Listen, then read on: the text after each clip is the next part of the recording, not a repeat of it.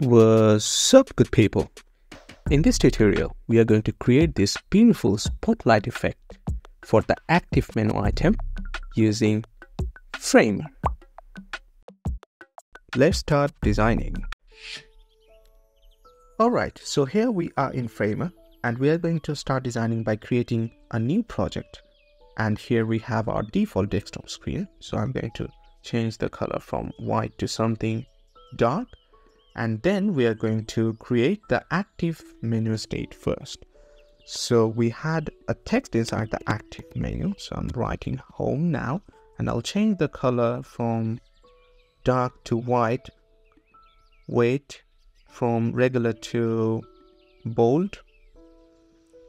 And then we want to have a spotlight. So to do that, will press G on my keyboard to activate the graph tool and select this square shape from here and create a square shape. And then I'll change the size to maybe 40 and double click on it, change the shape to something like this to create the spotlight. Yeah, this is fine, I believe. Alright, so now what we are going to do, as this one is selected, I'll change the color from solid to gradient. So I want to have white here, and here I also want to have white, but I'll change the opacity from 100 to 0. Right now I'm going to select this graphic and then apply a frame here. So command enter and change the name to maybe spotlight. And what I will do, I'll reduce the opacity to 0.5 so that we have that smooth light effect. Alright, now I'm going to select both of it and press Option command and enter in my keyboard to create a stack and change the gap from 10 to 0. And I'll also at this point change the width to fit content, change the height to fit content as well. Now we have a part of our active menu item. So what I'm gonna do, I'm gonna rename it as menu item, and I'll press, as this one is selected, I'll press Option command K to create a component. Now I'll first create a hover state, but before that, what I want to do, I want to make it look like the default menu item. So to do that, I will select the text, change it to medium, change the color from white to something dark, and I'll reduce the opacity of the spotlight to 0. We don't want the opacity, the spotlight in the default menu item. Now I'm going to select it and create hover state of it. And in the hover one, we want to have bold weight. And also we want to create an active state right now. So I'll create a new variant by clicking on this. And then here, I'll change the font weight from medium to bold. Also, I'll apply white color here, and then for the spotlight, I'll change the opacity to 0 to 0.5. So we have this click. Now we are going to select this and apply a click event here. So when we tap on it, when we want to go to the variant 2. And yep, we can test it right now. So we have it, we click on it, we have our state. Now at this point, what we want to have, we want to have a blinking effect of this spotlight. So to do that, I'll create more variants of it. So one of this one.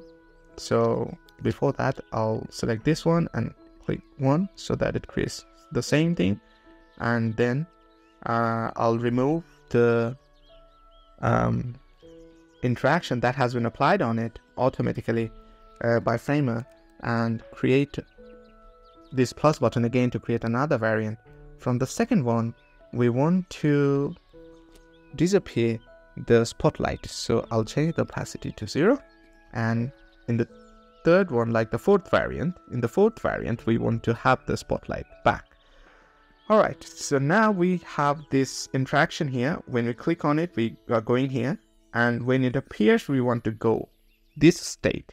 So we are going to select this one. And from the variant 2, we are going to go variant 3. But at this point, we want to apply this appear effect, which is basically the after delay of Figma. Now here we want to have 0.2 seconds maybe of delay. And from this point to this point, we want to have appear effect again, but this time maybe 0.5, a little bit extra delay.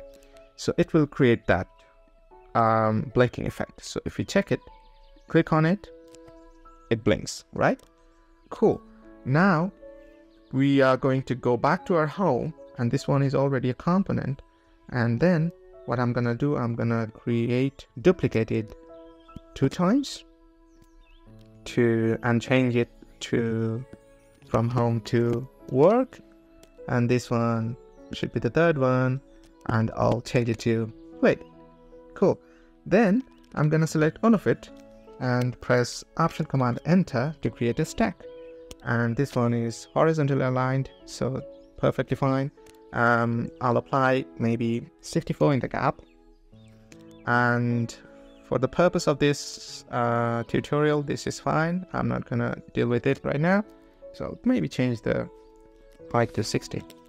Doesn't matter now. All right, so from the first one, in the first one, I want to change the state from variant 1 to 2 to have the spotlight, right? And then we are going to create the light by creating a frame. So I'm going to press F and create a frame here. I'll change the height to 4 and width to 36 maybe, yeah, and I'll apply a white color, radius 4. Now as this one is selected, I will press Command X to cut it, select this one and paste it here inside, and then as this one is selected already, I'll change the position from relative to absolute, right? And then I'll move it, and also I'm holding down Option in my keyboard, and I'll move it to this position. As this one is selected, I'll select this and apply center aligned here, right? Now we have this light effect, finally. Now what we want to do, we want to create our menu from this point, and we want to create a component. So first what I will do, I'll rename it as menu and press Option Command K, enter to create a component. Now we want to have a variation where this options will be activated. So I'll create one variation and one variation, right? And from the second one and the third one, I'll change the home to variant 1, and in the second one, we want to change the variant from 1 to 2, and in the third one, we want to have the same, right? And at this point, I'll change the position of this indicator. I could rename it actually, but yeah. However, I'm gonna place it here and select both of it, apply center align, and click this one. I'm pressing Shift and arrow key to move it, and yeah, select both of it, center aligned. Cool. Now what we are going to do, we are going to apply that click event. So when we click on work, we want to go here without any delay. When we will click on play, we want to go to variant 3, and here to here, and this one should be selected automatically. Framer is smart enough to understand it. Cool. And this one to here, and this one is selected automatically. Cool. So we have every click event here. Now what I'm gonna do, I'm gonna select the variant 1, which is the primary variant you can see here, and come here and change the default transition, and I want to have something like a bounce effect, so I'll just change the damping to 20 maybe, yeah, and it will be applied to everywhere. So yeah, we actually have created the spotlight effect. So let's go back to home. This one is already connected to the component, so we can test it out. So if you click on it, so yeah, we have it. You click on it, it's blinking and moving. Like you have a bounce and also the spotlight blinks. Yes, so this was it. I hope you have enjoyed the video. And yeah, happy designing.